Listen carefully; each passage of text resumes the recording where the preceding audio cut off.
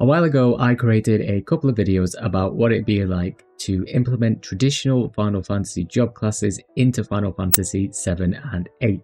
A little after that, I uploaded a run of Final Fantasy VII showcasing what a playthrough of the game might look like utilizing those job classes. Now, through the wonders of time compression and me recording a run, we're ready to do the same thing for Final Fantasy VIII. Before jumping into the run itself, it's worth going over what the whole job system in Final Fantasy VIII actually means for the uninitiated or those who may have forgotten. Essentially, through the use of the game's GFs, Guardian Forces, and the various stats that they allow a player to assign magic to through the junctioning system, we can create semi-traditional jobs. Jobs like the Blood Knight, Paladin, Mage, Mime, stuff like that. As we go through the run, I'll explain all the rules and caveats that I've implemented, which you can view yourself via the link below. So let's get into it. After the opening cutscene, we are introduced to Mr. Whatever, our main character, who I'll simply be referring to as Squall throughout the run.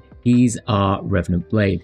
Yes, it is an awesome name, thank you. Squall's currently convalescing after getting ganked by Seifer in that cutscene. As he goes about Garden, it's a good opportunity to explain the rules, what a Revenant Knight does, and how the job system I've implemented actually functions in practice. The way all this has been built makes it so that if you are playing the OG version on your PSX plugged into a CRT or some monstrously modded version of FF8 hooked up to the latest graphics card, it shouldn't matter. This system's intended to be layered on top of the vanilla release of the game like delicious overly engineered custard. The governing rule that ties all this together is the magic tier system. There are 3 in total. Originally, I had tiers divided by character level. Why by character level, you ask? Well, if you've played FF8, you may have noticed as you've been leveling up your party, the stats of enemies and the magic that you can draw, absorb, from them increases. Monsters become stronger as you become stronger. A lot of people frame leveling up as making the game intentionally more difficult. Could not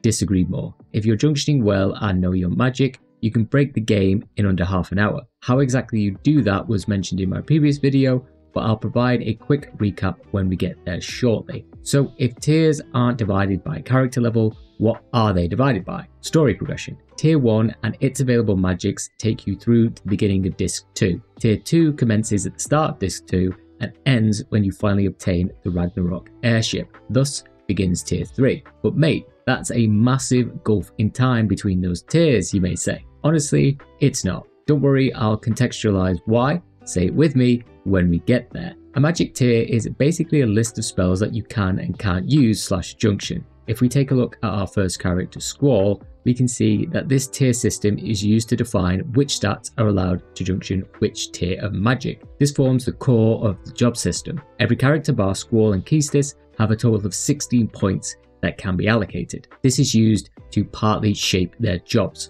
As a Revenant Knight, Squall's here to hit stuff extremely hard. As such, he's got excellent strength and HP potential. His other stats, bar evasion, are all tier 2 because it wouldn't be a JRPG without the protagonist having slightly beefier stats than everyone else. You'll also notice that tiers define not only what magic can be wielded or junctioned, but also which character abilities can be equipped. This is in an effort to keep that difficulty curve somewhat intact. Lastly, we have the GFs and commands available to Squall. He gets Ifrit, Diablos, and Bahamut, along with their associated commands. But that's hardly anything, you cry, as a person who just has him Renzokoken his way out of every battle with 100 triples junctioned. Trust me, this is all Squall needs for this build. He is a powerhouse. As we progress further in the game, we can cover more of the nuances to each build and what tools we have to play with depending on our place in the story. For now, the next important part of the game is picking up our first 2 GF, Quetzalcoatl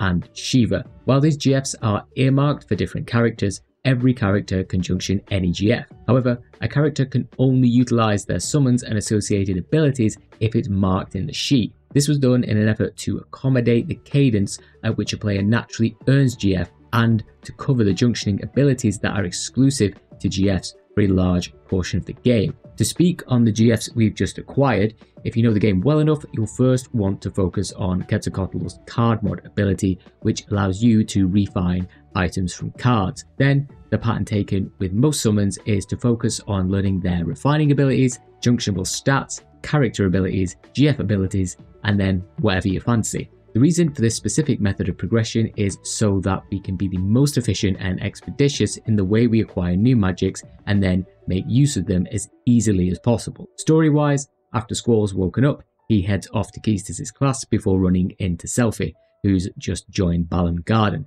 More importantly, we want to speak to the guy by the second floor elevator so we can get access to Triple Triad. FF8's popular card game shouldn't need an introduction. We'll be utilizing this heavily to get some of the best cards in the game, which in turn can either be refined into awesome items or extremely useful magic. Getting good at Triple Triad often comes down to simply having more powerful cards than your opponents. Right now, we are on the bottom rung of that power ladder. When you first get your hands on a good card, it acts like a snowball, building up mass until you can plow through any obstacle. While it may technically be smarter to try and grab a few cards after we visited the fire cavern, I'm stubborn, so there's that. In Balamb Garden, we want 2 cards, Minimog and Quistis. The former can be won from the hyperactive kid running circles around the main plaza.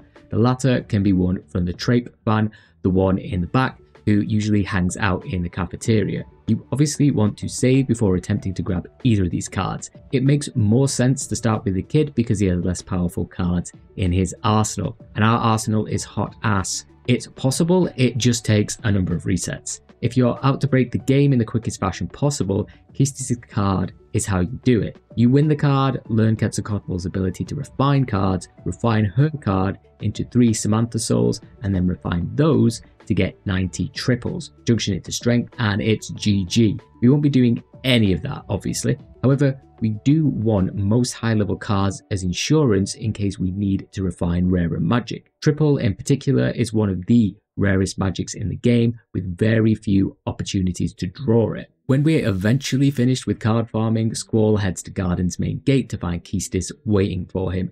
This is our second party member, and Quistis is a Wildcard! Though she is only able to equip tier 1 magic, don't let that fool you. If you're smart with your magic allocation, this can be enough. By definition, she's similar to Go-Go from FF6 and meant to be highly versatile. With the ability to use any GF and summon them in battle, equip any character command, and equip up to tier 2 character abilities, Quistis can plug gaps in a party's makeup or just experiment with her. For now, she shouldn't be too daunting to wrap your head around because we have very few GF and abilities available. As the game progresses, her build options constantly increase. However, you'll need a decent understanding of the game's admittedly simple systems to use it most effectively. Before Squall can take part in the special operation tomorrow, he has to complete a trial at the fire cavern to earn a GF. We deliberately shy away from random encounters during most of the game.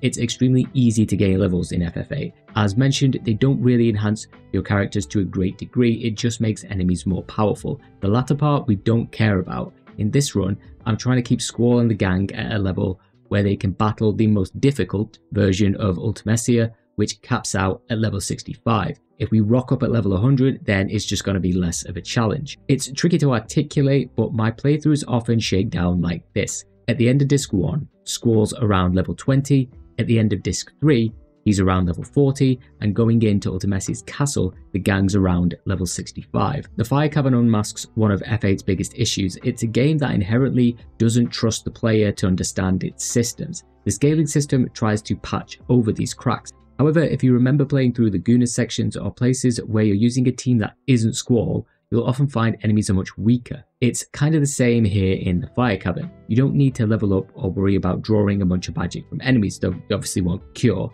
We'll just wail on Ifrit until he's defeated. The speedrun strat is to attack yourself until Squall's crisis meter is built up and he can Renzokuken away his problems. You don't even need to go that far. Summoning Shiva and hitting attack will serve you just as well. When we've successfully passed the test, we can exit the Fire Cavern. However, before we head back to Balamb, we play hooky and go down to the beach with all the cool kids. Again, as most people will be aware, the enemies here, Fasted to Karlon, give decent AP for this point in the game. Those abilities I mentioned before are what we want. We're grinding here for card mod and elemental refine abilities. These grind sessions are where we often gain the most levels. During normal play, I was often running from battles or using the non-encounter feature. That was my choice. However, once that's done, Squall returns to Garden and is ready to take on his final assessment, the Siege of Dollet. Now, being the absolute man of culture that I am, I always pronounce this as Dollet, though I've heard people call it Dollet before. You land on Lapin Beach, which is rabbit in French, so that's the connection that I made. Years later, upon playing the Japanese version, it's Doru,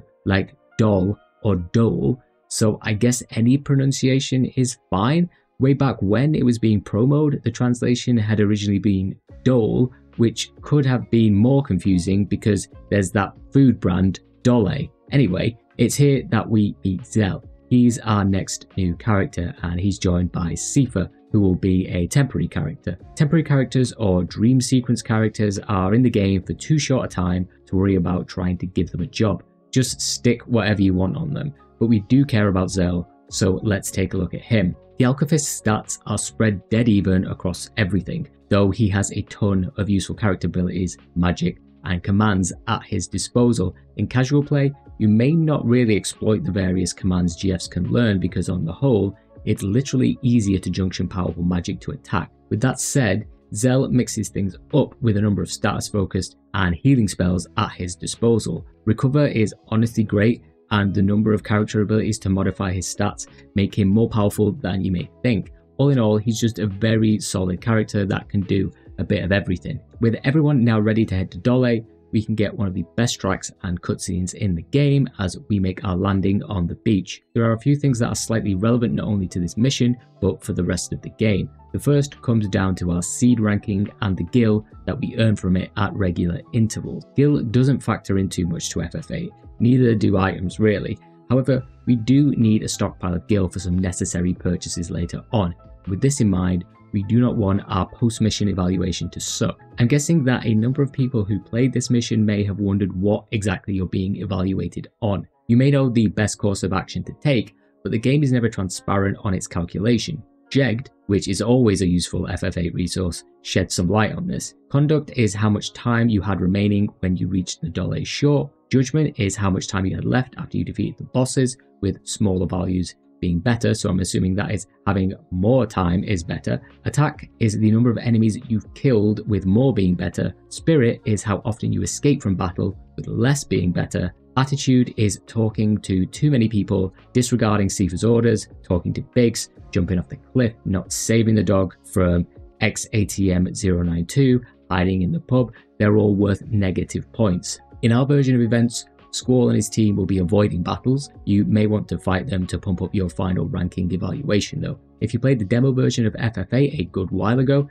you may recall that took place during the Siege of Dollet. However, there were a few notable differences, mainly that Rinoa was in your party. Upon reaching the communications tower, Sifa splits from the party, but we won't be a man down for too long. Just over the hill, our next party member, Selphie, comes tumbling towards us. With a moniker like Warden, you can safely imagine what a class like this would excel in: defense. I'll say that there was a tendency from players to make Selphie, like Rinoa, the default mate. The game does little to dissuade you from this notion, what with her limit break being random magic. For our version of Selphie, you need to disconnect yourself from that line of thought. She's got high health, vitality and spirit, meaning she can tank just about anything save for light pillar or moves of that ilk. She gains access to some exceptional magic at tier 3 with the likes of Karaga, Holy, Quake and Aura. For what it's worth, I only used Aura once during this run. Her commands like treatment and especially revive can be super useful along with her stat boosting character abilities. Now that we have a full team that we actually care about, we have our first proper boss coming up, Elveret, and Biggs and Wedge to a lesser extent. Out of the GF we currently have, which is Ifrit, Quetzalcoatl and Shiva, only 2 can actively be summoned in battle. Typically, if you're going the refining route, you'd have water junction to Squall's strength stat, making this quite trivial, but we can't do that. In fact, the majority of our team, because of the GF restrictions, are rather weak. Technically, no one can use Cure, so we're relying solely on items to cure and revive party members. Another point of contention is difficulties drawing magic. The success of draw and the magic you receive is tied to your magic stat. We're often in situations where characters have a low magic stat because of their tier, or they simply do not have a GF with a magic junction. Remember, it takes a while before you can buy them from the Timber Pet Shop. This is why gaining magic through refining is so vital. Ideally, against Elveret, our best weapon is to blind it,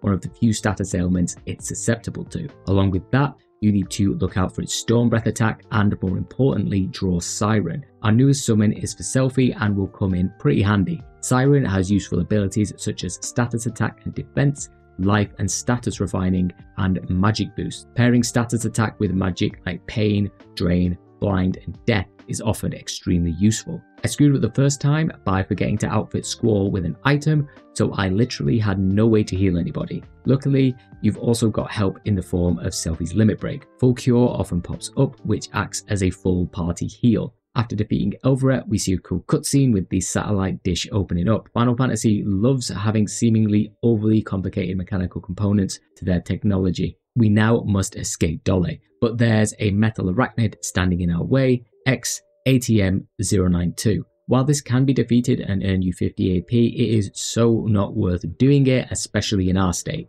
We just want to neutralize it quickly when we're forced into a battle and avoid it at every other opportunity. As you bolt down the cliffside and back into town, you're presented with an opportunity to dip into the pub to avoid the boss. Doing this not only lowers your evaluation, but you miss out on the cutscene of Quistis gunning the boss down. Arriving back in Balamb, there are a few points of interest. Now is as good a time as any to attempt to win the Zell card from Zell's mother. With our current collection, it's not too difficult. Refining Zell's card gives you 3 Hyperists, which increases your strength by 60%. If you want, you can also participate in the Queen of Cards side quest. I had never bothered with this as the rewards won't be too useful for us. When we finished in Balamb, there are a number of story events to progress through. Firstly, it's time for the results of the exam and the announcement of who will become seeds. Post finger snapping, we're left with Squall, Zell, Selphie, and an unnamed dude who is actually Nida, who we'll become more familiar with later. Next, Squall puts on his best digs,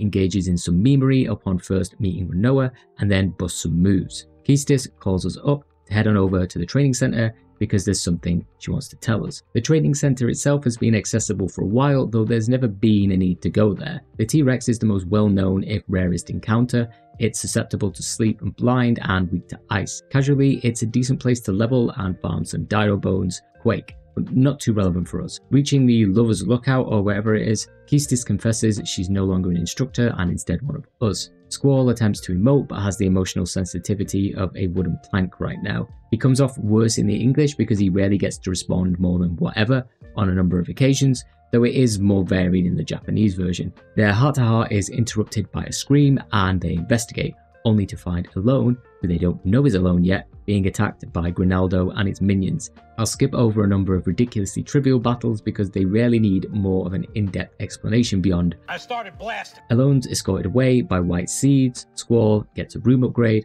and we wake up the next morning to begin our first official mission as a seed, the liberation of Timber. Headmaster Sid gives us a brief overview of the mission. We are to assist a resistance faction called the Forest Owls to reclaim Timber that has been under Galbadian occupation for over a decade, but freeing a people from the impressive boot of Galbadia can take a backseat to Triple Triad. We also want to speak to Sid again outside of Garden's main entrance to receive the magical lamp.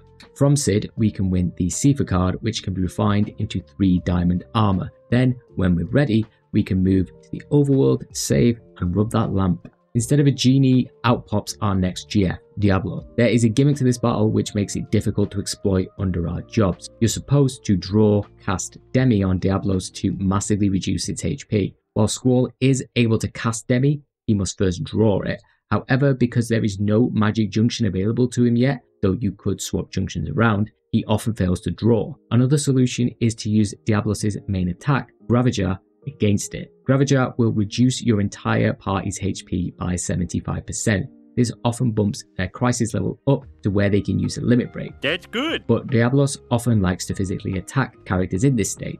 That's bad. Diablos, like Elveret, is susceptible to blind. That's good! So you can spam Squall's limit break if you like, or you can utilize Zell's limit. Why would Zell's limit break be useful, you might ask? 2 things. You may think the only way to unlock more moves for Zell's duel is through finding magazines. Technically, it's not true. Zell, like Sabin from FF6, always has these moves. They just don't show up. Out of all of Zell's dual moves, the most useful for this fight is Meteor Strike. Meteor Strike inflicts damage equal to 25% of a target's HP, basically Demi. Combine that with a few items and Selphie's limit break, it's not too difficult a gimmick to circumvent. Obtaining Diablos marks Squall's second GF. One of the reasons Squall has so few GF is that because he is such a raw damage powerhouse, he rarely needs to summon or requires their abilities. With this in mind, they're best allocated to another party member. Diablos' summon ability, aside from looking badass, functions in a similar vein to Demi.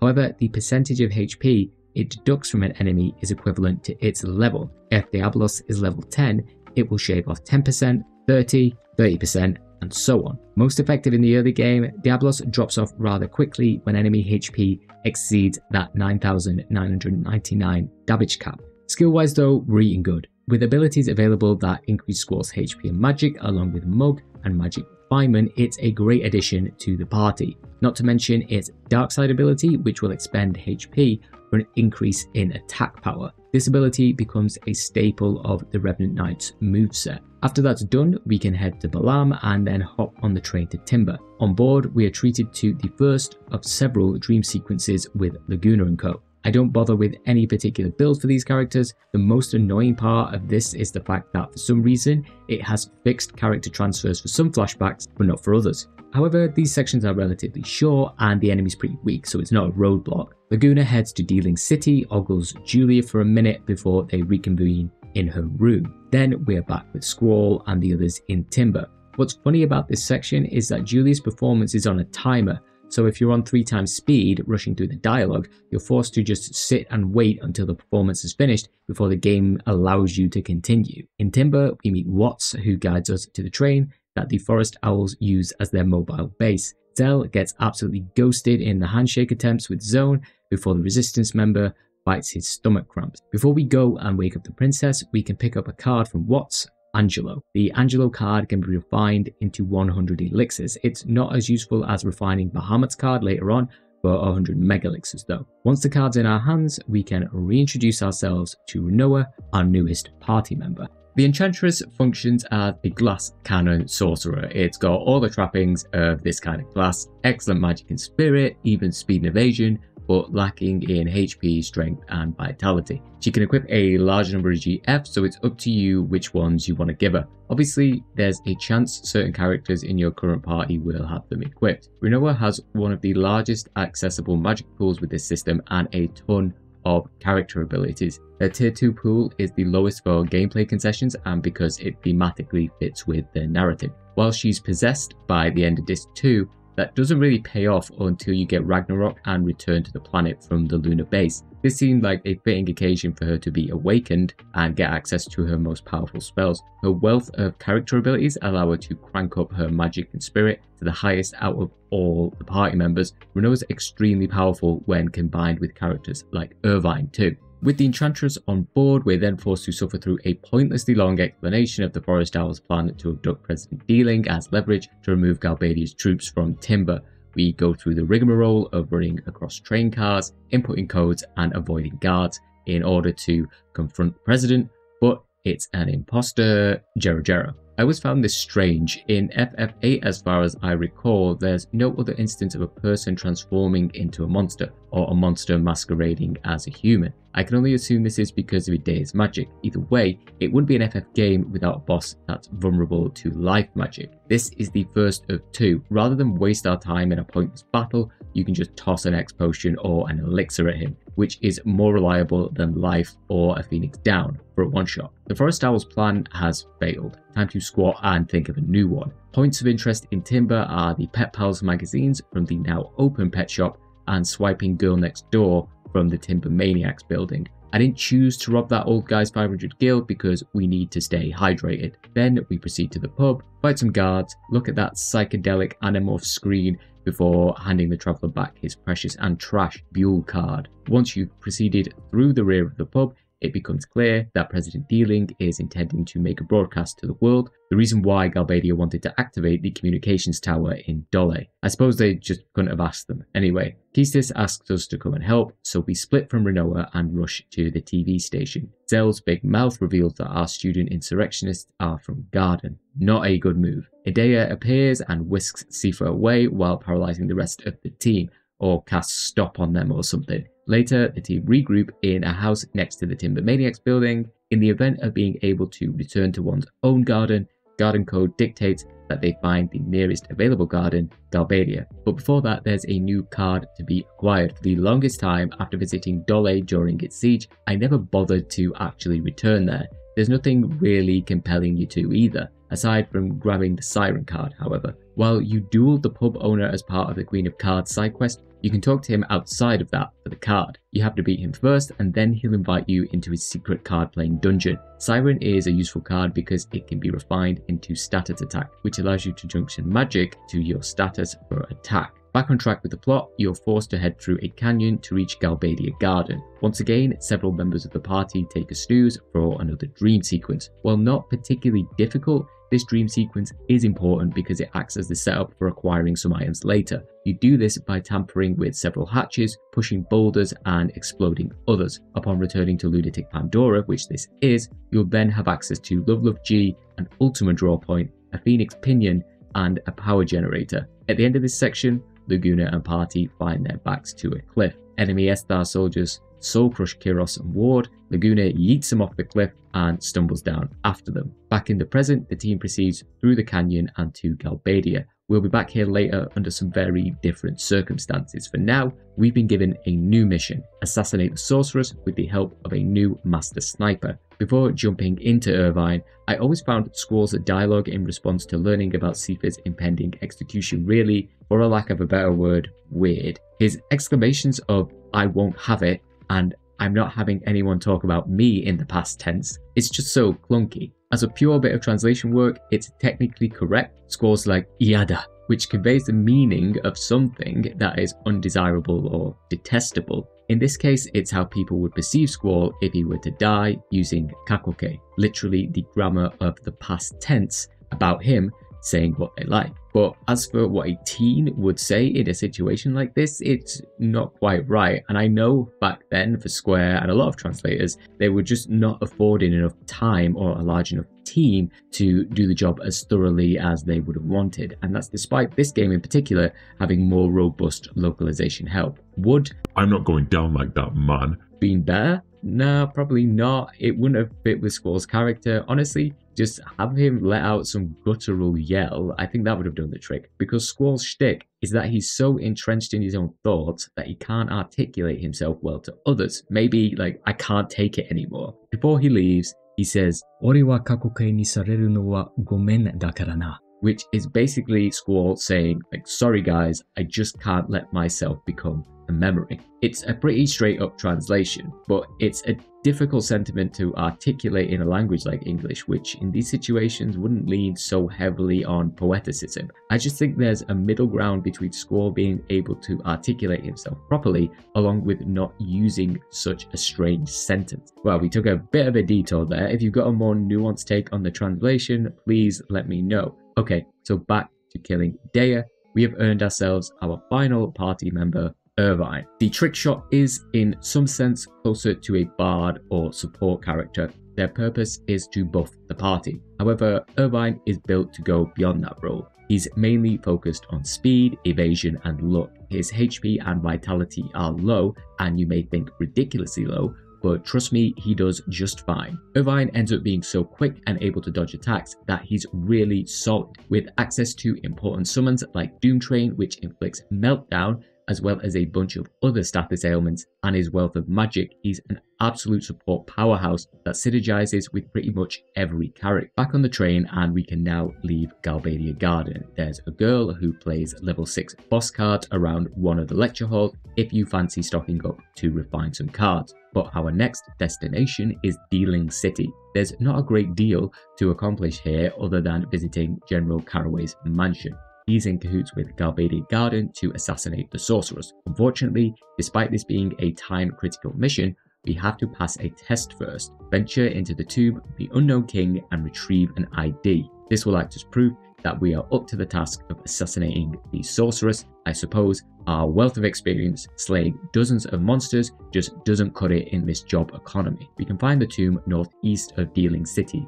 Playing it casually, I got lost here a bunch and found it infinitely frustrating. No matter how many times I replay this game, I always use a guide. This time, is no different. Retrieving the ID isn't the issue, it's on the Gunblade a few screens in. It's recruiting Selphie's newest GF, Brothers, where the complexity lies. You'd best have a pen and paper or some other means of recording the student ID because it's unique to that playthrough. After it's been noted, we'll proceed through the various windy, labyrinthine passages until we're ready for the showdown with Minotaur and Sacred. Our team is rather underleveled and poorly junctioned right now. That's my own fault. I decided to roll into the fight with Quistis and Selphie. Traditionally, this boss fight is rather simple. You'd cast Float on your team to avoid their earth moves, and then cast Double on yourselves and then Float on Sacred and Minotaur in order to stop their health regenning. We don't quite have that luxury with this particular build, and that's on me. The battle, however, is obviously winnable. Selphie's there because she can cast Protect, which you'll need for the brothers' physical attacks, especially Moa. Quistis is the only character able to draw cast, which is useful for Float. She's also capable of casting Cure because we didn't include Rinoa in the party. For our attacking options, you're relying on Squall, of course, who right now can only junction Aero to his attack. This is the best option for attack-focused junctions with our current tier. It's more than enough. You'll also find yourself relying much more on GFs to output higher damage. People's use of GFs in this game, in my experience, drops off pretty soon, especially when you can outfit your character stats to do far more damage. I enjoy their greater utility because you are sacrificing not only more time to inflict more damage, but the health of your GF to do so, which adds more of a sense of risk versus reward. With Brothers now obtained, they can go straight on Selphie. We want to focus on unlocking its junctional strength and spirit stats, then move on to its health boosting character abilities. As we progress further into the game and unlock the ability to purchase the main stat junctioning scrolls from the pet shop, we want to designate a main junction for a character that will not change. This makes it easier when swapping GFs between characters because there are so few gaps in their stat. Now we're headed into the final throes of Act 1 and Disc 1 of the game. There are a couple of significant battles standing in our way though. The first will be against the Igrions and then Sifa and Idea. For context, Squall may have been in the mid-20s at the end of Disc 1, while the rest of the team were below that. I would suggest getting everyone to that level 20 mark. Levels don't play a huge part, as I've said, though they do offer small stat boosts nonetheless. If you're worried about falling into a level surfeit, Squall, then you can always just knock him out and grind levels with the other characters. You may also want to gain some AP down on the beach for Brothers. However, the main characters doing the fighting during this portion will be Squall, obviously, Rinoa, and Irvine. Upon returning to Dealing City and providing the number, who starts with the lower number first, you then meet General Caraway. He's revealed to be Rinoa's father, and Julia her mother. Caraway locks Rinoa up while the adults are busy running around the city, announcing their ambush plans. When you're ready to commence, your team splits and you're now railroaded to the end of Disc 1. Squall and Irvine keep an eye on the Sorceress and President Dealing's imminent address, while Quistis, Zell and Selphie will occupy the gateway. They've been tasked with throwing the switch to trap Dea at the opportune moment. While the dudes stick to their mission, Quistis feels guilty for chewing out Rinoa, so decides to put their entire mission in jeopardy in order to apologize. Hijinks ensue, where Rinoa ends up locking Quistis and the crew in the room. Rinoa's found an Odin bangle, which she believes can suppress Idea's powers. She rushes to confront Idea, and you can pick up a copy of Weapons Monthly by taking a detour into sewer. Weapons are, with the exception of Squall, useless. They offer minimal attack upgrades, eat up resources, but they do look cool. The limitation for the purpose of this job system, aside from Lionheart, is arbitrary at best. Rinoa's smooth-brained plot is no match for Sorceress, who ensorcels Rinoa before parading her in front of the entire city. Meanwhile, Quistis has to complete a very Resident Evil puzzle of placing a goblet in a statue's hand in order to open a secret passageway to the sewer. From their place in the crowd, Squall and Irvine spot Rinoa, and though it takes some cajoling from Irvine, Squall's convinced to rescue her. Don't worry too much about the sewer shenanigans with the other team. You should mostly be avoiding that, save for drawing a bunch of life creeps, because it's an extremely powerful bit of tier 2 junctioning magic. When it's time to fight the Igrions, it may be a tougher battle than you anticipated. First things first, we needed to draw a carbuncle. Until you do, both Igrions have the auto reflect status, meaning any magical attacks will bounce off them. This GF is for Zell. Secondly, the Igrions use fire-based attacks, so you ideally want fire junctioned to your elemental defenses. Thirdly, they have the ability to inflict slow petrification. You cure this with Suna or the soft item. Chances are you don't really have this item on you. nor can anyone in our current lineup use it sooner, therefore remedies are your best bet, or just buy some soft. What makes things worse is that currently Irvine can only attack, so we're at a bit of a disadvantage. However, he can use the item command, so is useful as a dedicated healer. With all that said, what was originally an easy battle when you had your strength decked out can require a tad more forethought this time around. Oh yeah, and don't use a free because you'll just heal him. Rinoa's now been rescued, so she'll join the party. This is who we'll be rolling into the final Disc 1 battle at our side. Quistis and the others will trundle through the sewers, which always used to confuse me, until they reach the gate tower. Despite the initial delays, they arrive just in time to bring the gate hurtling down to trap Idaea's flow. After some encouragement, Squall gets Irvine to pull the trigger. Idaea blocks it. 2 minutes later, Irvine will be pumping rounds of shotgun pellets into her face, but this bullet is ineffective somehow. Conventional wisdom says that the first thing you do in the battle against Selphie and Idaea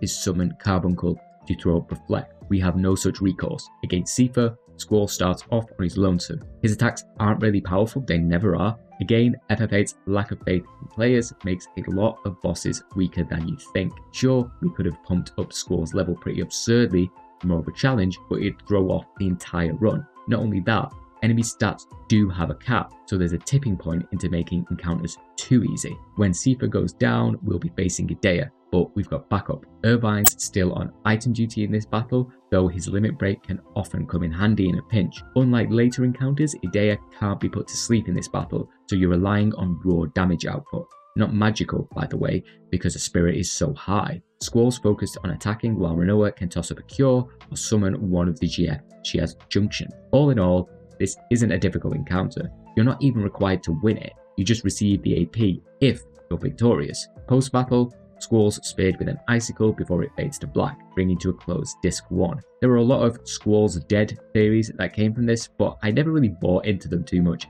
I always figured magic spells had properties beyond physical damage, hence why you could tank them. Also, you know, it's a game. But before we get to checking on Squall, it's time for another flashback to open Disc 2. We find ourselves in Winhill as Laguna. The town's under occupation by Galbadian forces, and Laguna acts as a one-man town militia of sorts. We're also introduced to Alone as the two make a mad dash to the pub, where an old friend is waiting for us. You can catch up with Kiros, ask him questions, but ultimately you're dragged into patrolling the town and defeating the monsters you come across. Along with Kiros, we also meet Rain, though it's never explicitly said during this part, her and Laguna are obviously a couple. I always loved how the house has been completely annihilated with gunfire and no one's been through to patch it up. Laguna does say all the men and the boys of Fighting Age have been conscripted into the war effort, so it's somewhat understandable no one's been able to do a bit of plastering. If you don't have any encounters during this section and battle nothing, you still get congratulated for your hard work. Soon enough, the dream ends and we're back with some of the main cast. Those involved in the assassination attempt on Idaea's life,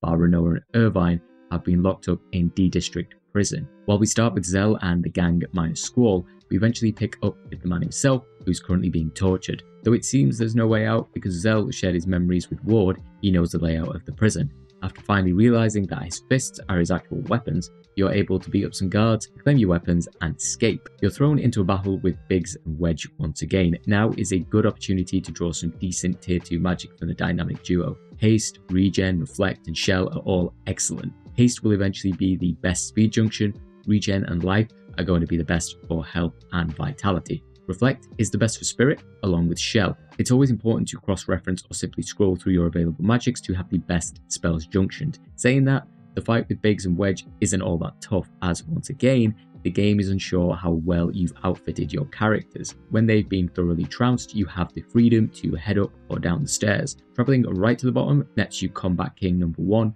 along with some other items along the way. Going further up at floor 10 is someone who will upgrade your battle meter if you beat them a triple triad. Going through these floors can be a pain, so if you can use 3 times speed or encounter none, then go for it. Zell and the team eventually rescue Squall, which sends the entire prison on even a higher alert. To help bust us out, Rinoa press gangs Irvine into helping out, and your party divides. The most important makeup is Squall's party because they'll be facing a boss. Running in circles around the prison, you may have already encountered the GIM52A units. You'll face 2 of them and an elite soldier.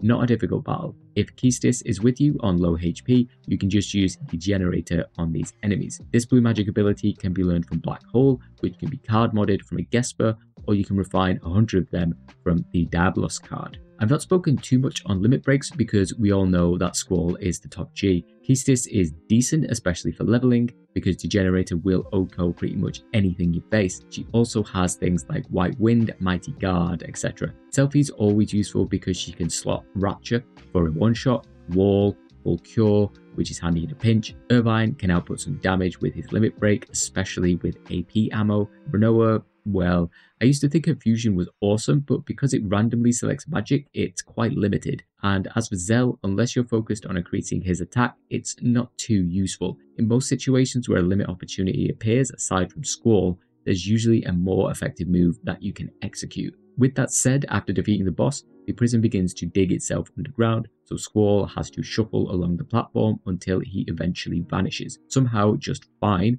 the crew gain access to some Galbadian vehicles in order to cross the desert. No sooner have they put the pedal to the metal and have taken a breather than they witness a missile attack on Trabia and Balamb Garden. The party splits. One group, headed up by Selphie, will infiltrate the missile base, while the other group, led by Squall, will rush back to Balamb Garden in order to warn them of the incoming attack. I'm guessing that a few people struggled with the missile base because you would tend to dispatch your A-team with Squall to be ready for whatever awaited you at Balamb. In turn, you'd have a relatively weaker, level speaking, team to infiltrate the base. Lucky for us, or at least for me, the leveling spread has been quite even for characters, and I'd been shuffling them around enough that they were around the 20s. Another reason the missile base can be a challenge, barring the boss, is the fact that depending on how you play, there are few battles and fewer opportunities to draw useful materia to junction. Good job we know what's in store. We're purposely avoiding all mandatory battles here because we don't gain much from it.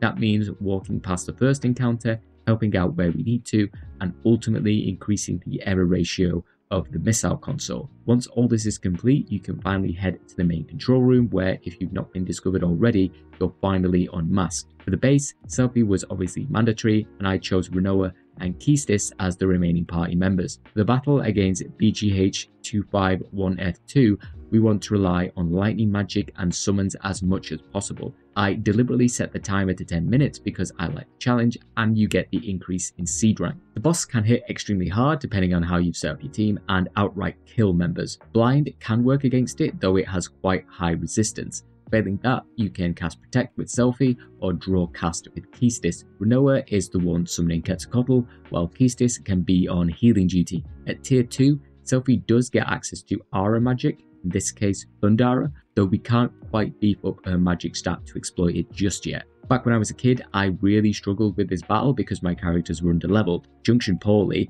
and I hadn't invested anything into my GFs. Now, if you're going the casual informed method, it's a breeze. With the job set up, it's no cakewalk by any means, but it is a decent test of your team so far. After the battle itself, I recall not knowing if I had succeeded because the team just ran around with no feedback that you've been successful. The last we see of Selphie and the gang is them being obliterated by the facility's self-destruct sequence. We then cut to our A-team at Garden, Squall, Zell and Irvine. Not only do we have a bunch of missiles heading our way, but it seems like some kind of mutiny has kicked off at the most inopportune time. As soon as you entered Garden, you're accosted by one of the faculty members interrogating your allegiances to Norg. Though we can just say yeah for now until you've learned more, we're being OGs to the end and immediately rebuff any notion you've allied with the notorious ORG. What follows is a series of battles against relatively weak foes as you liberate each area of Garden in an attempt to find Headmaster Sid and deliver a message. Let's mosey. There's a high chance you'll run into or be forced to finally fight a T-Rex if you've not done so already. Sleep is less effective than Blind, and because we've got both Diablos with Squall and Shiva with Zell, you can easily make short work of them. They are perhaps the deadliest enemy we'll be fighting during this section of the game. And this act is a taste of what I consider the intermediate portion of the game. Your team is split up quite a bit, and you're not really being pushed into any significant battles until you return from space way down the line. If Zell's in your party, you can talk to the pigtail girl in the library to pick up a Mega Phoenix instead of a Remedy. You can even rest up in Squall's dorm if you're feeling the hurt. Eventually, after liberating the areas, you'll return to the elevator to find Shu. After catching up with her, she reveals that Headmaster Sid has been sequestered in his office all this time, as it would be the last place everyone would look. Squall makes this report and is given access to the MD level of Garden by Sid. There's rumoured to be a control system that may offer some help. You head into the bowels of Garden, or maybe the underground if we're going with the plant life metaphor. Along with regular enemies, you may encounter the Triface. Not only is there a chance it will drop curse spikes, which have a number of uses, but depending on your level, you can draw powerful magic such as Pain and Flare. Those are tier 3, so unless you're doing your own thing, they'll be sitting in our back pocket for now. The 2 oil boil enemies are nothing to write home about. You can junction a version of fire to your elemental attack or bust out a free to absolutely salt slugs. Once defeated, we cut to the cinematic of the Galbadian missiles making a beeline for Garden. The team rush to the control center. Squall channels Selphie to mash at the controls until it activates, and then shot back up to Headmaster Sid's office. Through more expert button slapping, they are somehow able to not only make Garden float, but barely avoid the incoming attack. The next day, or sometime later, Squall wakes up in his dorm. If Rinoa's in your party, she'll be here. You eventually head down to the basement to see Sid speaking with someone off screen. This is the Norg we've been hearing so much about. He's part of the Shumi tribe and originally seeded Sid's plans to build Garden. While Norg enjoyed the spoils Garden and seeds earned from their mercenary work,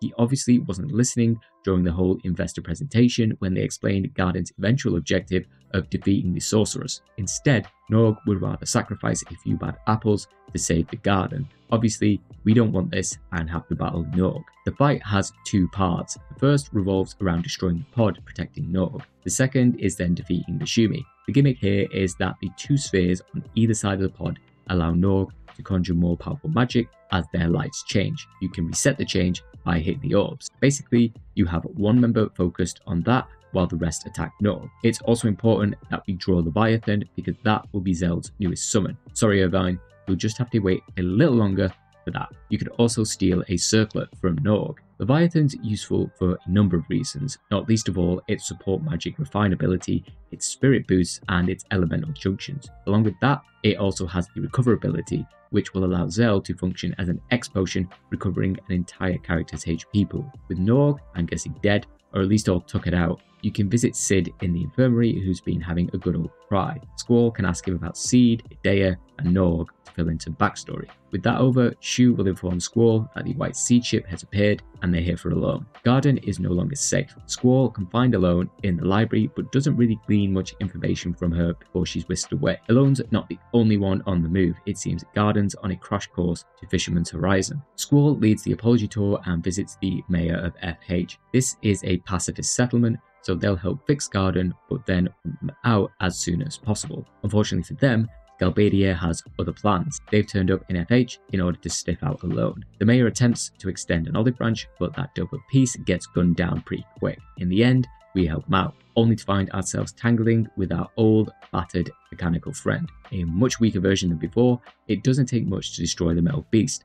Out of the scrap crawls Selphie and whoever went to the missile base. Canonically, if there is such a thing, I think the right choice is to dispatch Rinoa to help Selphie because you get a nice scene if you choose the option, to have Squall display a bit of emotion on discovering that she'd survive. In FH itself, there's not much to accomplish. You can win Quetzalcoatl from the mayor.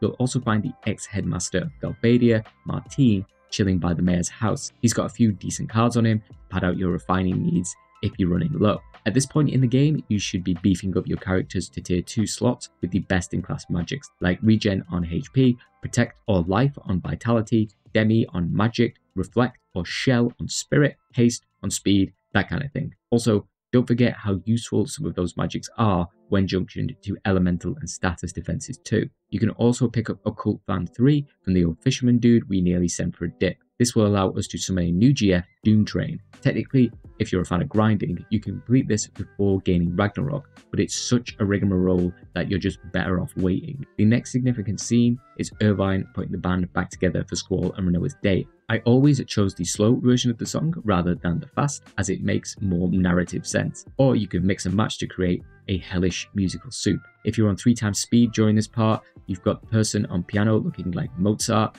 and the one on guitar acting like Herman Lee on through the fire and the flames. Once that's all finished, we now have access to Garden as a means of travelling the overworld. Not all locations are accessible, but there are a few important areas and things to tick off. Firstly, we can acquire 2 new GFs, Tonberry and Odin. Let's start with the latter because I specifically did not get Odin on this run. Odin does not have any associated abilities. It will randomly roll into battle and perform Zantetsuken, instantly killing enemies. Later on, it'll transform into Gilgamesh after tangling with Sifa. Because of the random nature of its attack, it can sometimes roll into battle at inopportune times, so it's honestly not worth it. Tonberry, however, is worth the effort, but it is definitely a slog. Both these GFs are found in the central ruins. This is located just above the southernmost island, standing ominously in the desert. To bring Tonberry on board, you must first defeat 20 normal Tonberry in order for Tonberry King to announce itself. The frustrating thing is that Tonberries have a lot of health, around 60k, and can use some powerful moves to heavily damage or outright one-shot your team.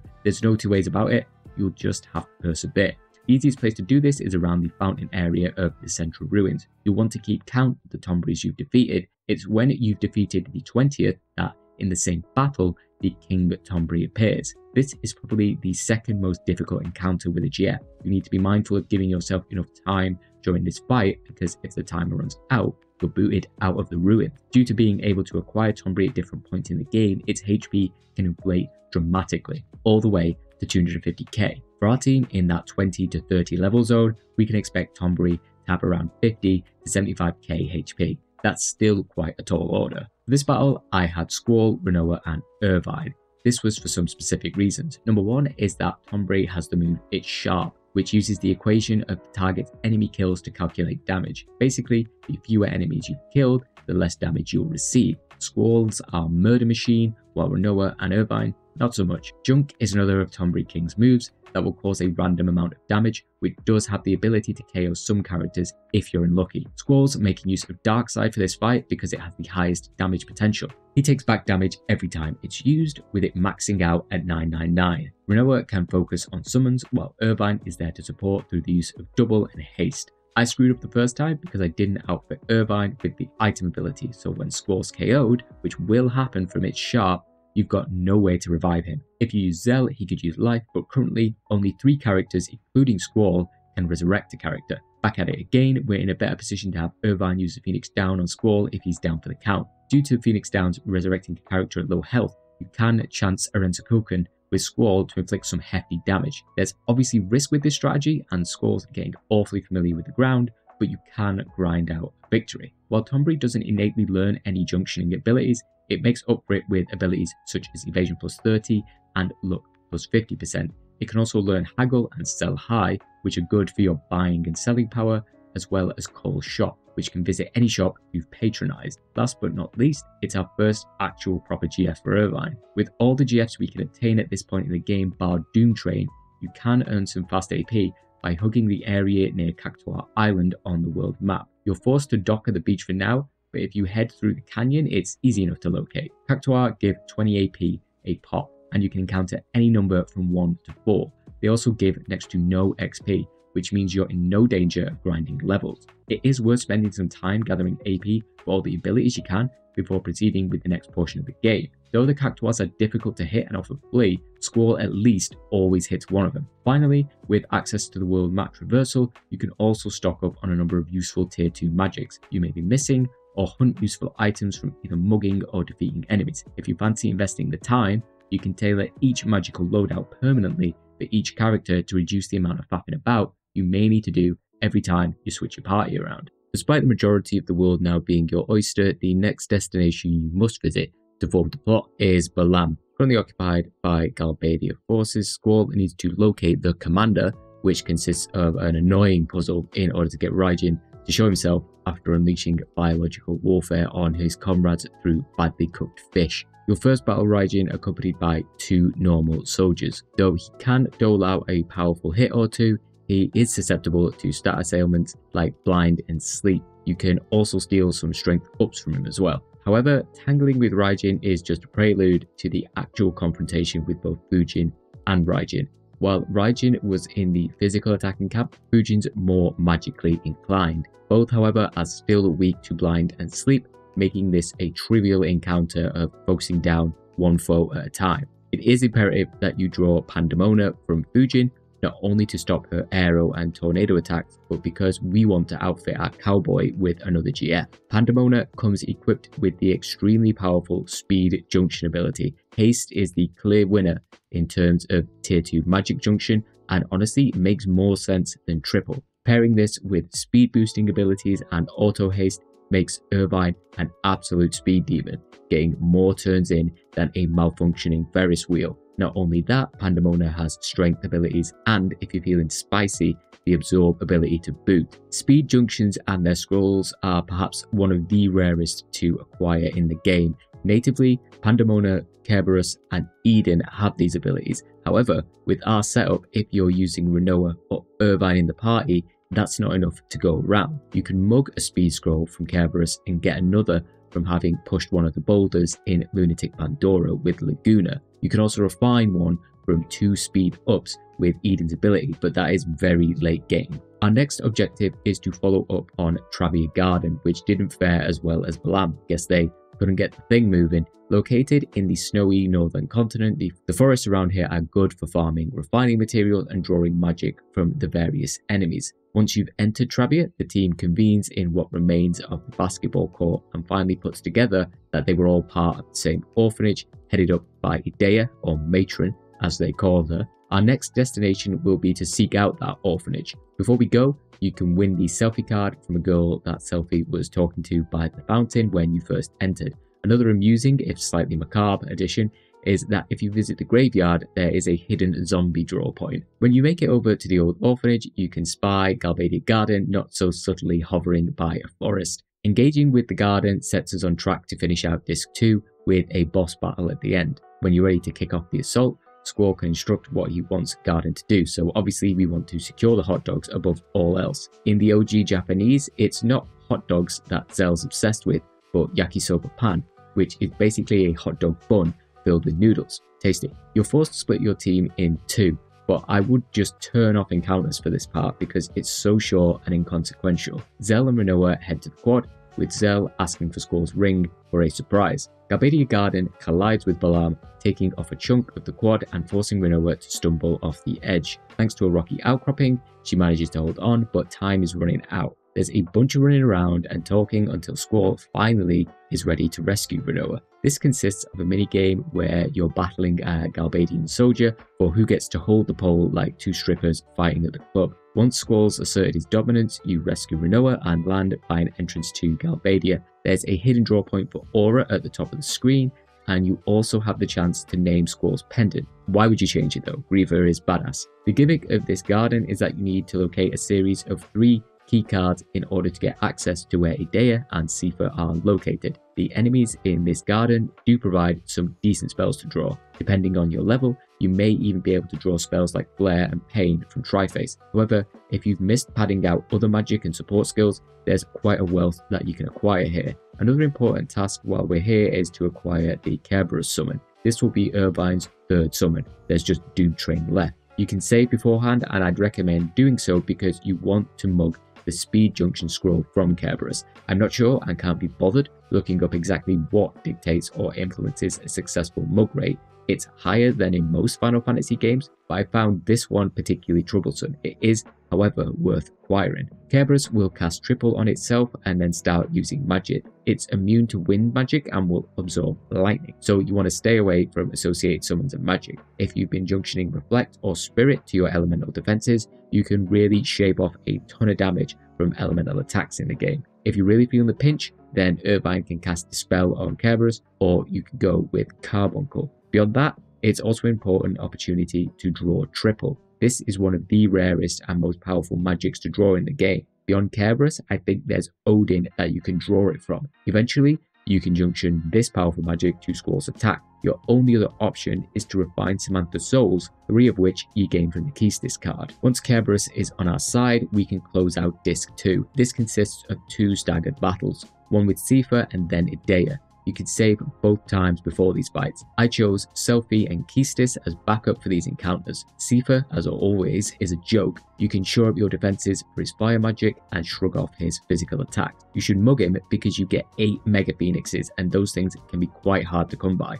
The fight with Idea can be somewhat tricky. Firstly, you have to give Selphie another beatdown, which is nothing special. He has a hero, or the rarer Holy War, which you can steal. With his defeat, you get access to Idea. First and foremost, you can draw Selphie's next GF, Alexander. Alongside that, you can mug a Royal Crown, which is magic plus 60%. Because all her attacks are magic based, you can quite comfortably junction a bunch of spells to elemental defense. However, I did screw up the first time because, of course, Squall was the only one capable of using an item, so when he ate dirt, I was done. Next time, things go a little better. Quistis is useful because of her ability to use any summon and items. Carbuncle's Ruby Light is capable of buying time because Idea will focus on using Dispel. You need to be mindful of Idea's Maelstrom attack too.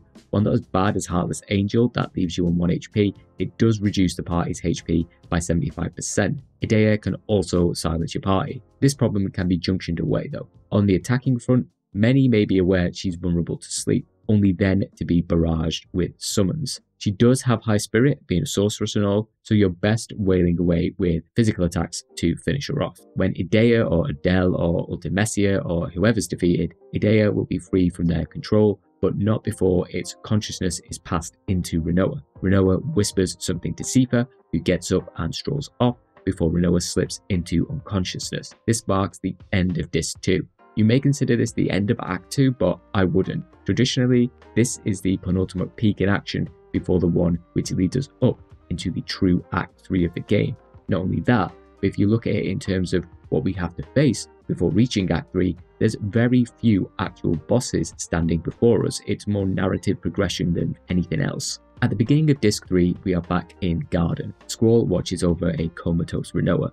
With few leads and a desire to bring Rinoa back, Squall visits the orphanage to speak with Matron Sid. Idea will explain the roots of the sorceress Ultimecia, and you can challenge her to a game of Triple Triad to win the Idea card. Now, Squall intends to locate the white seed ship carrying Alone, so that he can have her delve into Rinoa's past in order to save her. Locating the white seed ship always felt like a pain in the past, but it's more a case of angling the camera correctly while you're navigating all those little peninsulas. When you've found the ship, Squall hands over the letter of introduction. The seeds reveal that Alone has gone to Esthar, while here, you can swap the girl next door with Zone in order to receive the Shiva card. Squall returns to Rinoa, and it's not long before we have another dream sequence with Laguna. If you have read one of the Timber Maniacs magazines, Ward will not appear in this section, which I never knew until reading the guide on Jegged. I just never bothered reading the magazines, which are, of course, Laguna's articles. You do, for some reason, get to specifically choose the junction swaps this time around, I assume, because of an impending fight with a ruby dragon. Another cool thing here, which again I never noticed until fairly recently, was that Laguna's performance is who Selphie modeled his entire knightly aesthetic on. The way he holds his sword, attacks, his victory pose, Selphie mimics them all. If you want, you can sleep the dragon and draw Flare or Meteor, but it's really not worth it right now. Post-dream sequence, Squall is determined to haul Rinoa all the way to Esthar himself. With the bridge broken, you have to go through the salt flats. I know it's more poetic and romantic to carry Rinoa on his back, but I would have popped her in a wheelbarrow or used one of those wheelchairs that Garden has, to really speed things up. He's not going at it alone, however. The rest of the gang, including Idea, catch up and will be travelling with him. I never bother using Idea. There's really no point. She's good, but I wouldn't even recommend fighting anything during this section because aside from making up on any magic you're missing, it offers very little. Even more so with the boss Abaddon. Like Jero on the train, you can simply use a Phoenix Down or Elixir to help get rid of it. It always reminded me of one of the demons from Nightmare Creatures. What struck me with FF8 is that you don't really have traditional dungeons. This area is cool looking, but it's very short. FF8 goes for breadth more than depth in how you experience world progression. After its defeat, the team finds a gap in an invisible wall, mightily convenient, Through this, they can enter Esthar, but not before they're stricken by another dream sequence. This is the final time we'll be swapping consciousness. It's here we see how Laguna, Kiros and Ward overthrew Adele as previous ruler of Esthar and implanted themselves as its rulers. We also meet Dr. Odin, who was ultimately responsible for creating the machine that allowed Ultimecia to cross time and space. And of course, Laguna finally rescues Alone at the expense of never meeting his child and the death of Rain. Laguna lost out on marrying Julia, had his wife die, never met his kid. This guy's been through a lot and still manages to be an upbeat goofball, so props to him. After the sequence, we're in Esthar and Squall's dropped off Rinoa with Dr. Odin. From the Good Doctor, you can win the Ward card before having some free roam time. During this section, you can obtain Occult Fan 4, which isn't useful for this run, and make headway into obtaining Combat King 5, which can simply be purchased. What is worth doing is visiting the mall section and cycling through the shops in order for Tombury to call them at your later convenience. On top of that, repeatedly trying to access Cheryl's shop to nab the Rosetta Stone, which allows a GF to learn ability ×4, is totally worth it. Once we're done marveling at Esthar, we need to visit the Lunar Gate. Before that though, you can dip into Tyr's Point and pick up the Solomon Ring, which we'll use to summon Doomtrain shortly. The next plot point involves Squall and another party member blasting off into space with Rinoa, while Zell and the rest stay behind with Adea. Lunatic Pandora, one of the best names for anything ever, is moving across the city for unknown reasons. Putting our faith in Zell,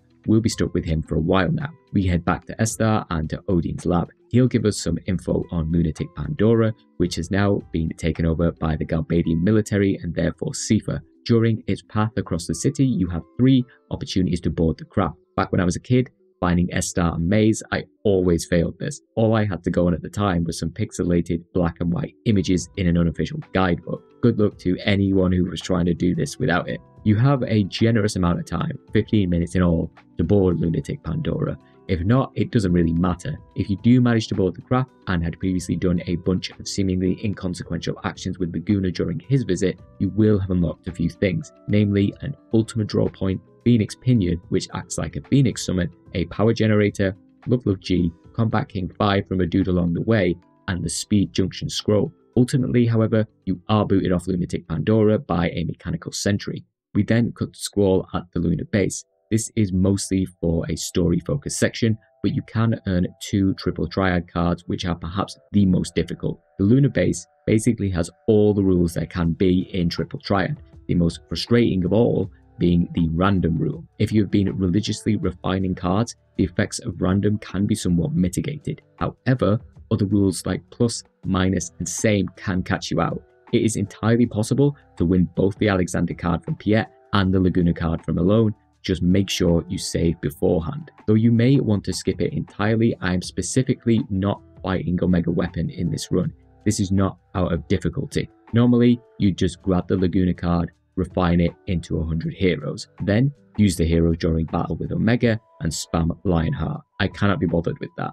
Plus, it would mess up the levels. It's totally possible, however. After catching up with Alone, while she can't change the past, she can learn from it in the hopes of understanding the present and potentially affecting the future. This doesn't quite ameliorate our current circumstances, but that is swiftly interrupted by Rinoa going all Cloud in FF7's Temple of the Ancients crater. We can't stop the possessed Rinoa, only watch her deactivate Adele's tomb, allowing the body to be swept up in the Lunar Cry, an event which sends a waterfall of monsters to the planet's surface. Everyone's forced to evacuate, which forces Squall to abandon Rinoa, who had exited the base in order to release another one of Adele's seals. As you might expect, after going through all this effort, Squall's not about to let Rinoa die in the cold vastness of space. You'll engage in a minigame to save her, then, rather fortunately, come across the Ragnarok, an old spaceship thought lost. You board the ship, deal with the alien propagators in order to take control, and then we're treated to one of FF8's most famous scenes. Upon landing, we have Esthar troops waiting for us. Because the sorceress's will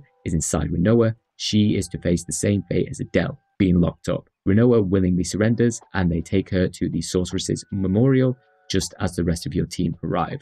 To this day, I do not know why the game gives you control of the Ragnarok here. Squall has just risked his life, his feelings are known to Rinoa, and he just lets her go again, instead of the game and Squall going, nah, I'm not letting her go after all this. You're free to spend hours doing anything but rescue Rinoa. It's ridiculous. So of course, that's the first thing we do. Now, with Rinoa back in the party, Act 3 has truly begun.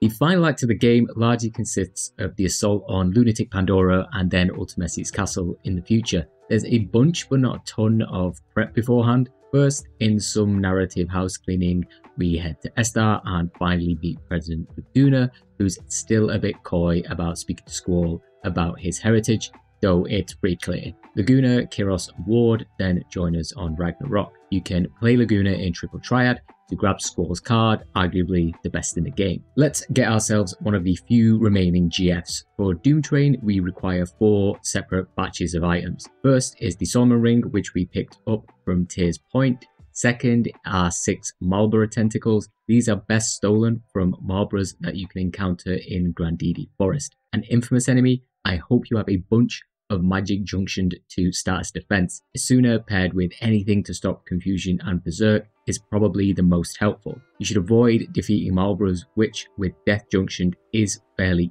easy. You just need to steal the tentacles and dip. Thirdly, we need 6 remedy pluses. You obtain these by purchasing 60 remedies. Then you use Alexander's med level up ability to refine them. Finally, there are 6 steel pipes. These can be mugged from the Wendigo enemies in the forest that you had the dream sequence in with Laguna. With all these items obtained, you just use the Solomon Ring and Doomtrain is yours. I believe a lot of people slept on this, but it's honestly an awesome addition to Irvine's arsenal. Damage notwithstanding, along with potentially inflicting nearly every status ailment there is, similar to Hades, Doomtrain also inflicts Meltdown. Meltdown reduces an enemy's vitality to 0, ensuring you can inflict the maximum amount of physical damage. Awesome. Along with that, it also got a bunch of status junctions as well as the junk shop ability, so you can more easily access the weapon upgrade store. Speaking of weapon upgrades, let's get ourselves one for Squall. As I mentioned way back when, he's the only character I bothered with because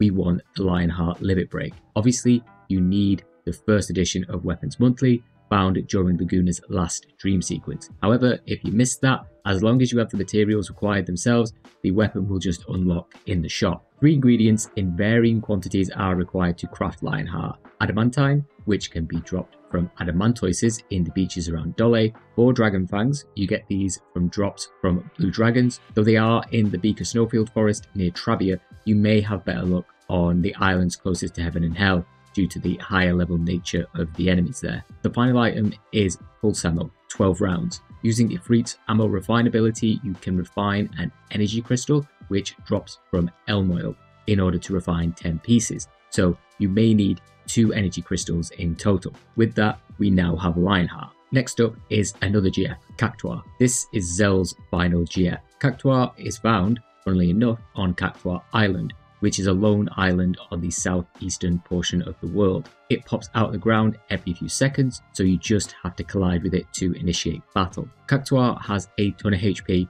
but is vulnerable to water magic, just like the normal Cactuar. As well as general attacks, it can use 10,000 needles, which is an insta-kill. It also has Kaplunk, which will inflict party-wide damage. Meltdown can be extremely useful in this battle, but only Irvine can wield it, via the move itself or through Doomtrain. We'll cover high level magic shortly because it's honestly not needed. A pairing of Zell and Selphie works well for this fight. Zell has Leviathan, which will put into work, as well as Recover and Life for healing duties. Selphie meanwhile has Revive, which will fully restore a knocked out character. However, any combination works. Rinoa's water attacks can be extremely effective. Squall using Dark Side with Water Junctioned will easily reach the damage cap. Irvine working on hasting and doom training and tripling people works wonders too. Once obtained, we can put Cactuar on Zell. While its summon attack obviously improves as you level it up further, it's not quite as useful in this sort of run. What is extremely useful is the luck and evasion junctions Cactuar has, along with boosts to those stats. We have a couple of the hardest battles in the game coming up very soon, so now is the best time to outfit ourselves with the best possible magics. The way tier 3 magic works in this system is that once a character has a tier 3 magic, let's say triple, junction to one of their stats, no one else can then junction that magic to a stat. So if Squall's got it on attack, no one else can junction that level 3 magic to a slot in their stats, let's say Rinoa's magic. However, tier 3 magic can be freely junctioned to either elemental or status defense attack to make up for the lower defensive stat. Let's take a look at the best magic and how we obtain it. Triple was obtained from either Kerberos or Refining Samantha Souls from the Quistis card. The latter is the easiest way. Full Life is best life magic refined from regen rings, which can be mugged from Torama enemies that are most easily encountered at Tier's Point after the Lunar Fall event. Meteor is most easily drawn from high-level ruby dragons from the islands closest to Heaven and Hell. Be warned, its breath attack is vitality based and can very easily wipe your party. Go in there with someone like Squall and Selphie, who have the highest HP potential and have the third member cast Sleep on the dragon. For Flare, you're doing the same thing as above with the Ruby Dragon. Ultima has a few ways that you can obtain it. There were a couple of draw points we've already encountered, giving you perhaps around 20. You can pay for the draw point in the Shumi village, or you can draw it from Ultima Weapon, which we've not tangled with yet. You also get 100 Ultima Stones for defeating Ultima. Don't worry too much about this magic, you honestly don't need it to junction with because there are other better alternatives. Just keep it to Rinoa. There are other ways to obtain this magic, but they are extremely convoluted and would inflate our levels. It's just not needed. Meltdown, you can use support magic refine to refine mystery fluid into meltdown magic, which you can mug or be rewarded with for defeating the Galas in the snowy areas around Trabia Garden. Karaga's easy, refine it from tents, cottages, wizard stones. Tornado can be refined from windmills, which you can obtain from the Thrustavis around Galbadia. Holy can be drawn from high-level Elnoils. You can use the fixed encounter from the creepy dude in Esthar, and then Tombury's level up ability if needed. Finally, Aura can be refined from Fury Fragments into 5 Aura Magic. Steal those from a blue dragon using Mug, or from red dragons upon their defeat. Like Ultima, you can make up for their power through the stat allocations and boosts, so it's not really needed. Depending on how much you care about swapping magic between switching characters, feel free to get as many as 100 sets of these magic as needed. With all that complete, let's acquire the remaining GF. Both are located at the Deep Sea Research Center. The first is Squall's final GF Bahamut. You find the center close to the most southwesterly portion of the world map. Upon landing, you enter an area with a large tank that emits an eerie blue light. When the light flares bright and you move, you'll be forced into an encounter. These cannot be avoided, but they can be run from. Be careful you don't get stricken with silence or zombie before fleeing. Your ultimate goal is to reach the tank. When you do, you are asked a series of questions. Answer correctly, you'll be thrown into a fight against a red dragon. Answer incorrectly, you'll be kicked out and have to start this entire process again. The red dragons are extremely dangerous. You fight 2 in total. You may want magic that mitigates fire and wind damage, such as Viraga and Tornado, and to lesser extents, magic like Full Life, Protect, Shell, yada yada. Also, you may want to junction lightning magic for the upcoming boss. The dragons are weak to blizzard magic, so you may want that junction to attack, or just be ready to wail on the enemy with Arga spells. As I mentioned before, Red Dragon's breath attack can be the most dangerous, with it easily going 6.5k damage per team member if you've not invested anything into vitality. However, it's not so much the first Red Dragon that tends to be the problem. I believe this one is always at a slightly lower level. It's the next Red Dragon. You begin in a back attack, which I don't think Alert can fix, and the dragon tends to use breath right away on the majority of occasions. There's no great way around this, so you need to tank the damage in either your vitality or your health, or possibly get the initiative and cast Sleep. Because of this, it can often be a larger challenge than the upcoming boss itself. However, sometimes if you're lucky and you did get Odin, it will come in the battle and Zantetsuken the opponent. But if you defeat the second Ruby Dragon, your HP doesn't get refilled between the fights, by the way. You are ready then to answer the final question. It is, of course, the hidden third option. Selecting this will initiate a battle with our penultimate GF, Bahamut. Bahamut's magical attack comes in 2 flavors, thunder and wind. If you've got your elemental defenses or spirits set up, this isn't going to be a problem. Depending on your character's stats, its physical attacks can do anywhere from 1.5 to 3.5k damage. This can be mitigated by inflicting blind, or you can have someone with a high evasion rating. Depending on how long this battle takes, Bahamut has the potential to unleash its signature move, Mega Flare. This ignores any defensive stats for your characters and will inflict around 4.5k damage. This, in my first setup, tackling Bahamut, was a party wipe, so GG. The problem of heading into this fight with Rinoa or Quistis meant that by their nature, the characters had less than 4.5k HP. This is not to say the battle is impossible with these characters. You could simply inflict enough damage that Bahamut never gets a chance to use Mega Flare, which is certainly possible. The problem, like most things in life, was myself. It's been a while since I'd fought Bahamut and just forgot the strat. Even though my party was outputting more than adequate damage, Mega Flare came along and just tore through everyone. So I decided to rethink things. Second time through, we swapped Quistis for Selphie for that HP buffer. And this is not saying that you have to insert a character with high HP. This is absolutely achievable with characters that are lower level and only have zombie junction to HP. Selphie, as always, is useful because of moves like Defend, Protect, and especially Revive. A slots limit also help out in a pinch. Of course, we want to blind Bahamut as soon as the battle begins, because one hit from it is capable of taking out Rinoa. While it's a shame in this particular battle we can't take advantage of Gabrus or triple for Rinoa, she can still output decent damage, and even Selphie can put in a shift with Holy. The combination works well because we've covered a lot of bases for the fight, and with Squall being the main damage dealer with Darkside, it's not too long before things go our way. As for our new GF, it can natively be assigned to either Squall or Rinoa. It does have some awesome abilities like Strength and Magic plus 60, Auto Protect, a bit of Magic Refine, and Expend 2 to 1, not to mention its ability times 4. One thing I haven't mentioned here but is in the rules is exactly what kind and how many character abilities you can equip. Basically, you can only have one type active at a time, but what do I mean by that? If you've got Strength plus 60, you can't augment that further by Strength plus 40, 20, things like that. Honestly, there is just no need. Ultimate Weapon and Eden are the final tasks for us to complete,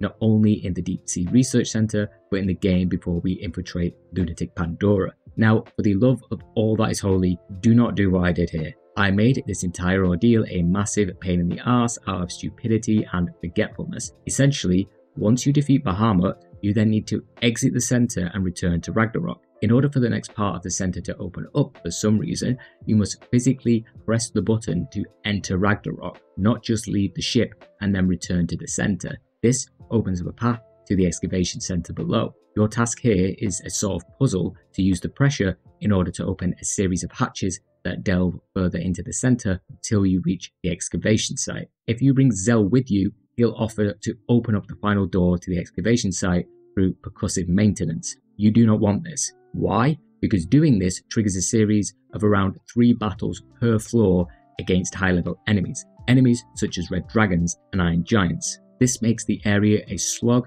and dangerous to boot. Utilizing Zell often plays into farming curse spikes, which can be refined into a series of useful items, but we do not need them for this type of run. FFVIII is not a particularly hard game, so you don't need them for any kind of run, quite frankly. Without Zell, it requires you to be a little smarter with this whole section, but there are plenty of guides out there to help with that. So don't use him, stick on Encounter None, and just head to the bottom where you require 10 RSP to retract the crane. Use Siren's ability or just keep mashing accept until you find the hidden save point and save before the battle. Do not do what I did. I forgot that using Zell forces these encounters and I forgot there was a save point down here. So what happened? I kept losing to Ultima and then had to make the slog each time. Once you activate the winch, a small scene plays before you're thrust into the battle with Ultima Weapon.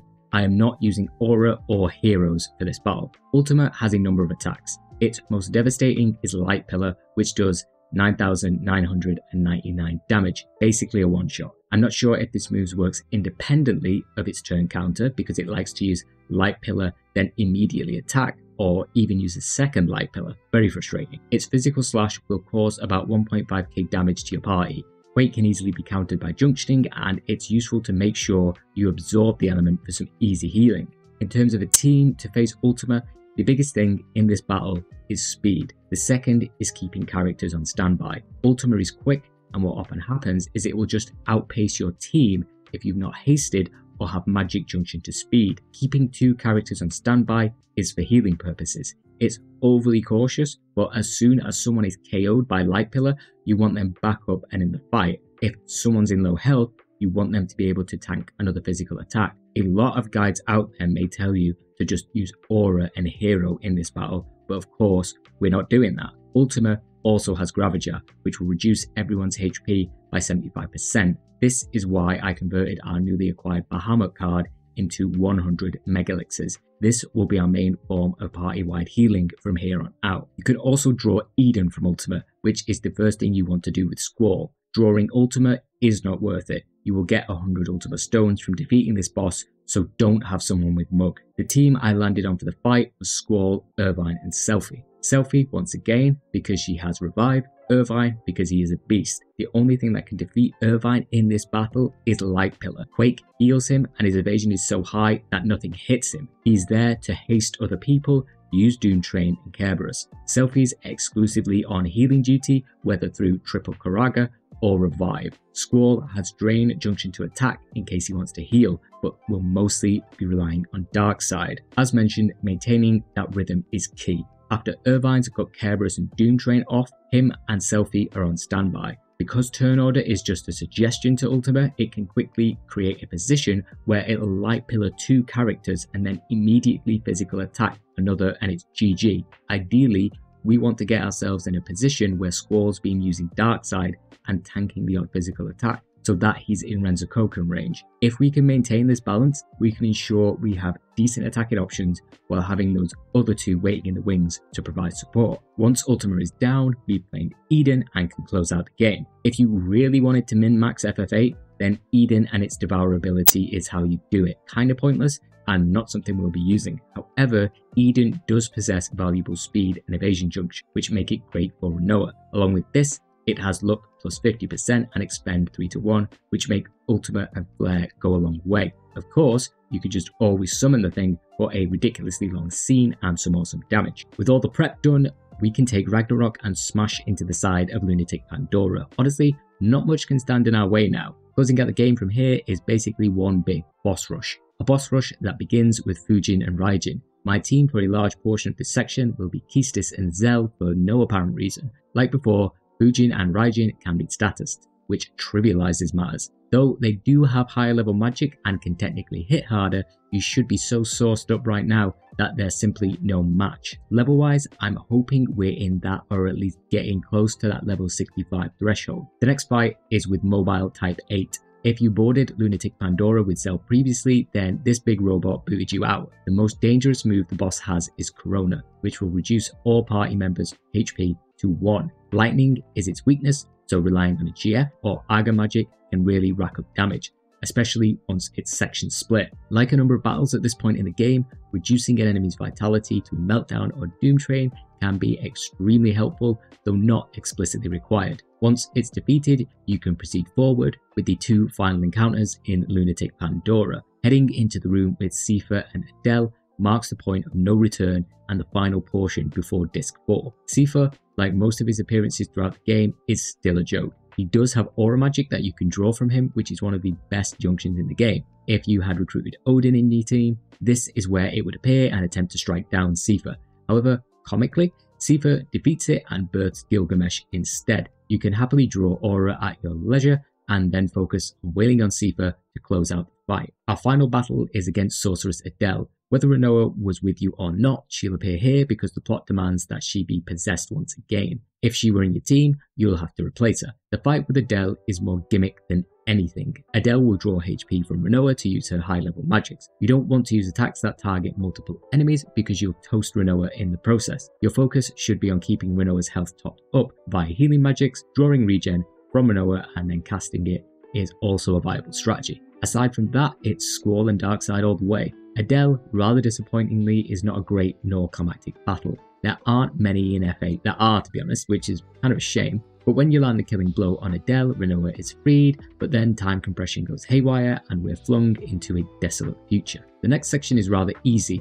It's just a battle against a number of sorceresses as you travel through all the significant locations that you visit in the game. If you have Pain junction to a character's stats attack, you can blind, silence and poison the witches, making this whole ordeal extra trivial. Though there is a slightly tougher sorceress waiting for you at this section's climax, it's nothing that your team should be incapable of handling at this point in the game. The thing will counterattack, and I'm convinced the animation used here is the same as one of those experiments in the Sunken Gelnica in FF7. Squall and the others then find themselves back at the orphanage, which just so happens to be a nexus leading to Ultimecia's castle. You find the area littered with the corpses of white seeds. Great chains anchor the Gothic castle to this world. As you dash up the chains, you'll notice several portals lined up. There is, if you like, a way back to the world as it exists now, similar to the World of Ruin in FF6. While all the side quests have been cut off, you can go and get Ragnarok back through some convoluted methods. All your prep should have been completed before tackling this section, however. Everyone reunites at the castle's entrance. Beyond here is the final boss rush of the game, if you want it to be. While there are a number of powerful bosses, I use that term lightly. The biggest issue I have with all the bosses here is that by design, they can only be so powerful because you may battle them in different orders and the abilities you have equipped may vary. The reason abilities may vary is that upon entering Ultimecia's castle, a strange pall falls upon the cast. This locks all your abilities except attack. When you defeat one of the bosses, you can unlock an ability. It can be things like GF, magic, saving, the ability to revive party members, etc. Your junctions still work, it doesn't lock those however. That being the case, there's not a great deal to talk about with these bosses. They do offer an interesting element in that you can tailor the difficulty of your final encounter. I reckon that I'd end up drawing out the final battle more than anything. The Sphinx at the top of the stairs is basically mandatory and all you can do is wail on it. What sucks most about the bosses is that if you've been playing Triple Triad and seen their cards, or just look at them, they appear extremely formidable. Truth is, they're not. Like Ultimecia, they have a level cap. 55 is the max. So if you're over-leveled too much,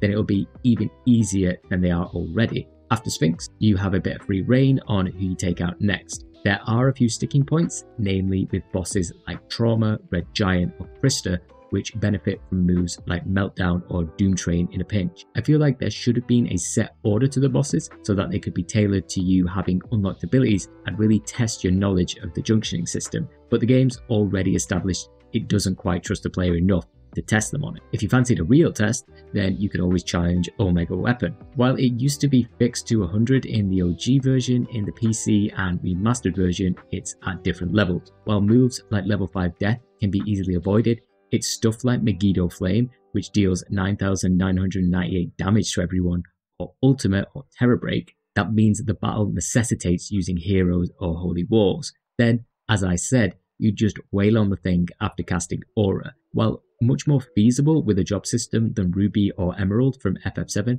I just don't think the juice is worth the squeeze here. With all our abilities unlocked, we can close out the run with our final series of battles. 4 to be specific: Ultimecia, Griever, Ultimecia who's Junction Griever, then Ultimecia for realsies. So who's gonna be our party? That's for Ultimecia to decide. In FF7 and FF6, you basically could craft your A team and B team and whatnot. Here, it's random. When you start the battle, it can be anyone from your team. If a party member is knocked out and you do not revive them within a certain time frame, they are absorbed into time, meaning that they will not be available for the rest of the fight. With that in mind, you're best outfitting your best 2 party members in addition to Squall. Then, when an undesirable party member is KO'd, you simply allow them to be absorbed until your preferred party member arrives. In our case, Squall notwithstanding, our preferred members are Selphie and Irvine. I'll stress that anyone is viable as long as you understand what you're getting yourself into. We have Selphie for Aura and Revive,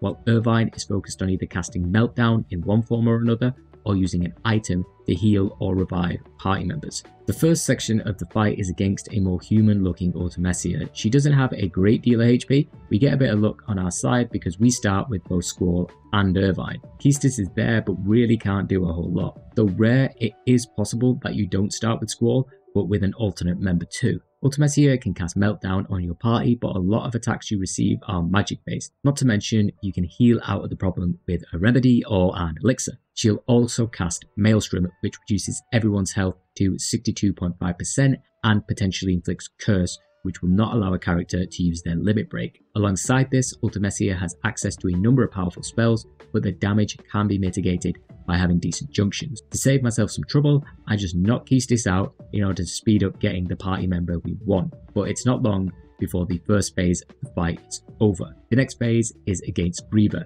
It's important you don't take any risks with our status or elemental attack junctions, because Griever absorbs or is ineffective to a number of elements and statuses. We're not in a position to use Selphie's aura right now, so we're relying on pure damage output. Griever has the ability to destroy your entire magic stock, even magic that you have junctioned to a stat. You can attempt to lessen this by chucking a bunch of low-level magic on your characters, but luck may not be in your favour. In this battle, rather hilariously, Squall's triple gets blown away later on, which was junctioned to his strength. You want Meltdown cast on Griever as soon as possible to help with the damage output, but because of our chosen strats, Griever will be able to cast its most powerful move, Shockwave Pulsar. The background stage will begin to pick up speed to convey the move is imminent. This move will outright KO characters who have less than 5k HP, so be ready with what revives, Phoenix Downs or elixirs you have. Much like Ultima, it's important to keep actions in reserve. What makes this difficult is when you have characters that can do nothing but attack. Griever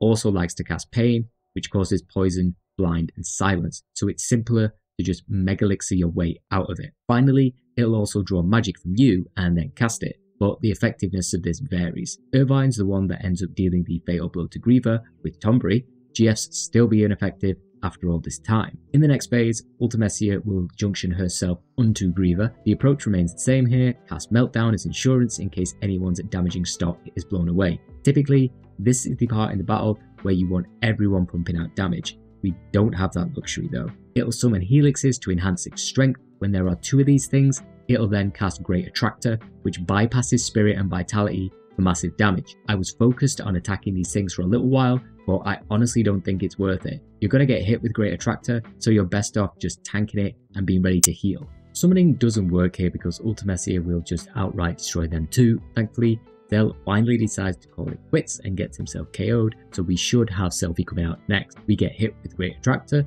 which Squall tanks surprisingly well, but Irvine doesn't get off so lightly, so we're using a Mega Phoenix. Zell's now back in the picture. Great. Soon, however, Selphie's finally with us and we can actually start using Aurora, though we haven't really needed it. After a Renzokokin, a portion of Griever is destroyed and now you're pitted against the upper half. This part goes down much easier than the full body, which then leads into the final boss, Ultimecia. It's split into two halves, the upper and the lower. By keeping the lower half alive, it's able to draw powerful magic and cast Apocalypse. If you had a cheating device back in the day, you could actually get this magic and junction it because it does have associated stats. At level 65, which I believe it is, it has around 280,000 HP. Its Hell's Judgment ability reduces all party members to 1 HP, so you absolutely want to throw out a Mega Elixir or have someone on triple Karaga duty. If Apocalypse is successful, it'll cause around 8k damage unless you've got Shell Up, so in our case, we just keep Aura on Squall, healed when Hell's Judgment or any widely damaging move happened,